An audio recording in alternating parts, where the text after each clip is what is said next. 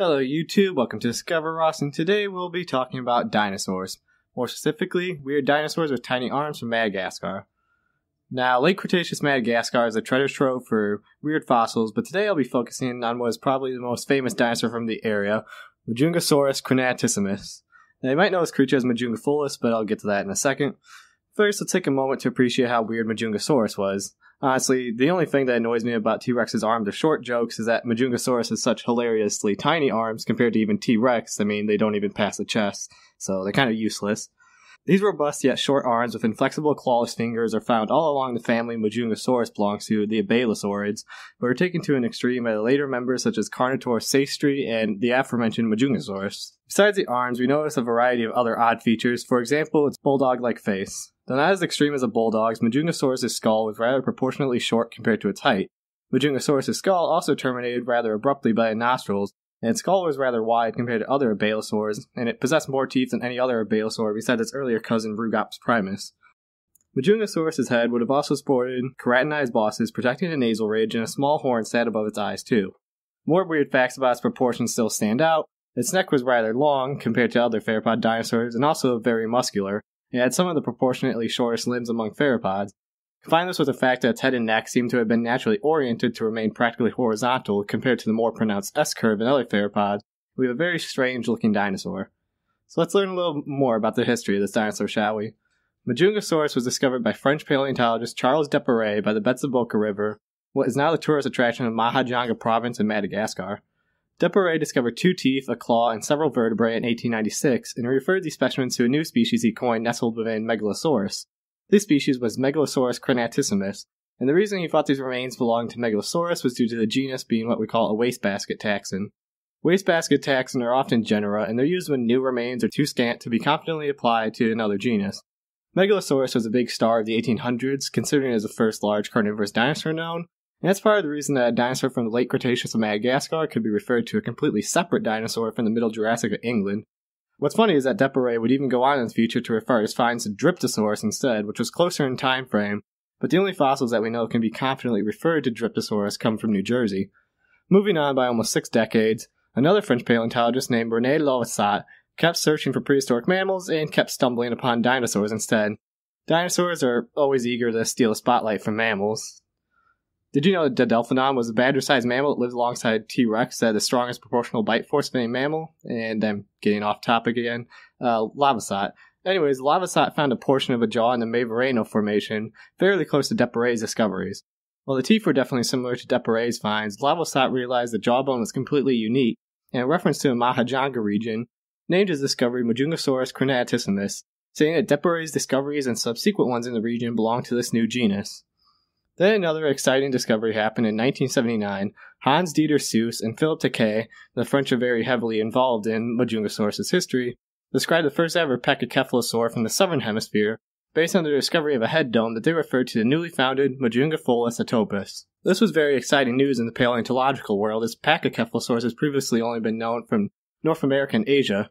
Finds like this still resonate in the paleontological community. It's still argued over whether or not tyrannosaurs and other dinosaurs roamed the southern hemisphere. Moving on to the internet's favorite decade, the 90s, more and more finds were being yielded from Madagascar thanks in part to David Krauss, not to mention dozens of other scientists. Among these thousands of fossils being unearthed would come an almost entirely complete skull of Majungasaurus, and a southern pachycephalosaur theory ended up sadly dying with the skull, as the team noted what Dieter Seuss and Taquet had thought was a pachycephalosaur's head dome was in fact the frontal horn that could be found over Majungasaurus' eyes. Following papers would later clarify that the name of Majungasaurus took priority over the later Majungasaurus, though this hasn't stopped books and documentaries from referring to Majungasaurus as Majungasaurus, and that's honestly really annoying. Now for some little more description on Majungasaurus. Majungasaurus was an abelisaurid and was closely related to Indian abelisaurs such as Rajasaurus and Rahiolasaurus, and a French abelisaur called Archivinator. These genera, along with Indosaurus, belong to the subfamily called the Majungasaurines. Majungasaurus measured approximately 18 to 20 feet long, could have weighed around a ton, with possibilities of larger specimens. It was the apex predator of the floodplains of the Mavorano Formation and ranged from approximately 70 to 66 million years ago, right up until the end of dinosaurs. Majungasaurus, rather bizarre in itself, lived on an island of oddballs that included herbivorous crocodiles, flying dromaeosaurs, and possibly the identity of Rahonavis is unclear. This thing, giant python-like snakes, and a predatory frog as big as a human baby. Given its size compared to other carnivorous animals of the region, it is likely that Majungasaurus was the only predator that contemporary sauropods, such as Rapatosaurus krausi and Vahini deparati, had to fear, barring the possibility of flocks of Rahunavis descending on prey like piranhas in the movies, stripping their prey to the bone in a minute. Given its stocky sides and strong head and neck muscles, it is plausible that Majungasaurus employed the hold-on-for-dear-life strategy, otherwise known as the self-explanatory bite-and-hold strategy. This has even led to speculation that perhaps Majungasaurus was highly camouflaged and merely waited for prey to come to it, like the land version of a wobbegong or a carpet shark. Though, please keep in mind this is just fun speculation and doesn't necessarily constitute an actual hypothesis, since this behavior would be somewhat hard to confirm on pure fossil record. Bite marks on Rapatosaurus bones do confirm that Majungasaurus at least fed on them, living or not, but there's even a more interesting tidbit known about Majungasaurus' diet. Given bite marks found in the bones of several Majungasaurus specimens, we can determine that Majungasaurus was a cannibal. It is certainly not sure if Majungasaurus would have hunted his own kind or merely scavenged dead remains. What we could be seeing here is a squabble over a carcass that resulted in the killing and ingesting of a certain Majungasaurus, similar to modern Komodo dragons, or it could be something along the line of male lions, which will kill any cubs that do not belong to them in order to propagate their bloodline. Or it could just be a desperate Majungasaurus looking for a meal in hard times. We're not exactly sure. Paleontology is rife with fun speculation. What we do know is this means Majungasaurus is the only confirmed cannibalistic dinosaur. Remember that those Coelophysis fossils were proven to be of a small crocodile, though it's extremely likely that many more dinosaurs would have been cannibalistic at some point in time. Given that we now have so many specimens of Majungasaurus, we know a lot about its anatomy and lifestyle, and a recent study clarifies that Majungasaurus may have been one of the slowest growing theropods known to date. See, when it comes to growing, dinosaurs are weird.